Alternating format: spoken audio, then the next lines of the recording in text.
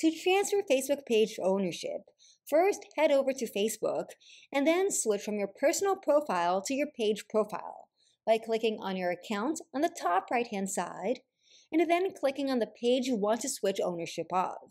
In my case, I'll select my page Yes to Tech.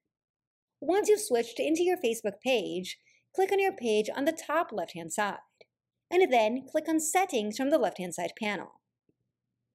This will take you to the Settings and Privacy panel. Under Audience and Visibility, click on Page Setup, and then on Page Access. Where it says People with Facebook Access, click on Add New on the right. Just so you know, Facebook Access means you can switch into the page and manage it directly on Facebook or by using other tools like Meta Business Suite or Creator Studio. Any action you take as this page, including on ads or when checking into a location, may be visible to anyone else who manages it. Anyone with Facebook Access will have a shared experience, including your feed and your notifications for this page. However, each admin will see ads that are personalized to them based on their activity across Meta products. Go ahead and click on Next at the bottom. Now choose who should have access to this Facebook page. You can either search by name or by email. I'll go ahead and search for the person I want, and then click on them.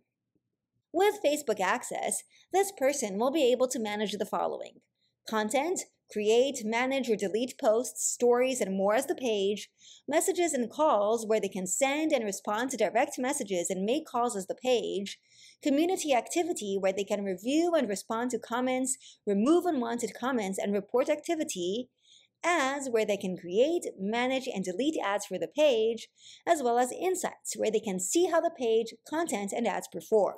Since you want to transfer Facebook page ownership, you need to make sure you toggle this option to allow this person to have full control to on. By toggling this option to on, you're saying that anyone with full control can give access to others, remove anyone from the page, including you, or delete the page.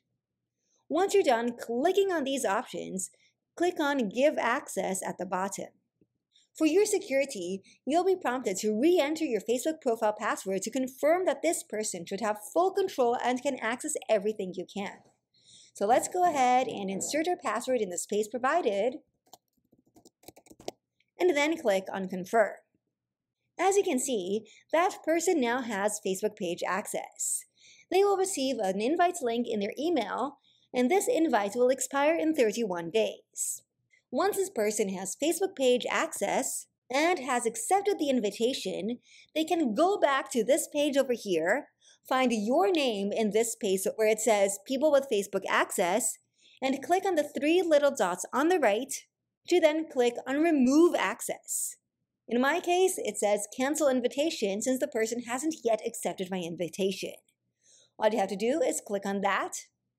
And in the case of transferring Facebook page access, it will also prompt you to enter your password to confirm that change. If you want more Facebook tips other than how to transfer Facebook page ownership, make sure to click on the video on the screen right now.